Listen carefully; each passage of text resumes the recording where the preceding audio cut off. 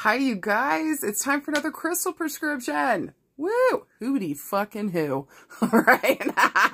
And for those of you that don't know me, my name is Sarah Martucci. I'm a psychic medium, certified crystal healer, paranormal investigator, all-around fucking weirdo that's obsessed with Sasquatch and string cheese and just wants to help all of us, including myself, get our shit together. Stones fix my fucking life. All right.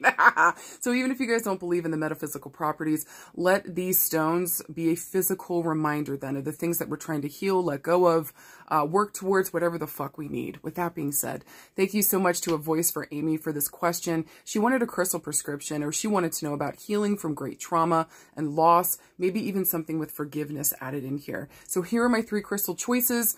This is not the end all be all. This is just my personal choice. I've also found that this is something that you guys can probably afford. Most people can. So hopefully this helps. Okay. With that being said, my first one's going to be Nuumite. All right, we're going to spell that. You can look at it. Here's a picture of it. But Nuumite is an incredible stone. I've worked personally with the stone. I love it. It's got a lot of water energy. There's water energy attached to this. So I like the cleansing effect of this stone.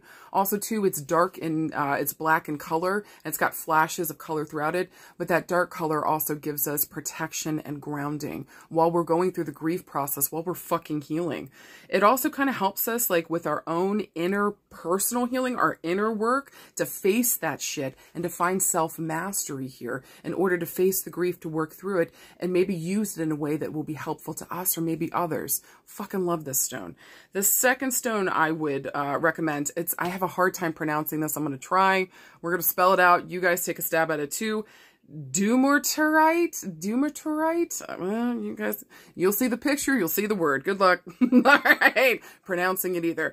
The reason why I like this stone, and a lot of people don't talk about this with like great grief, great loss, great trauma in our life, is pattern of addiction. It helps us to highlight the pattern of addiction in our life. So if we've taken on an addiction or doing addictive things to deal with our grief process, it helps highlight that so that we can take back control of our life.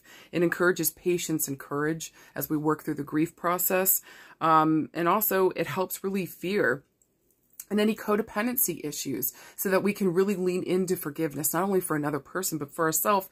And finally, one of my favorite stones of all time, I love this one, amethyst. It's an all healer. You can literally use it for anything, but it's one of the premier stones around grief and forgiveness.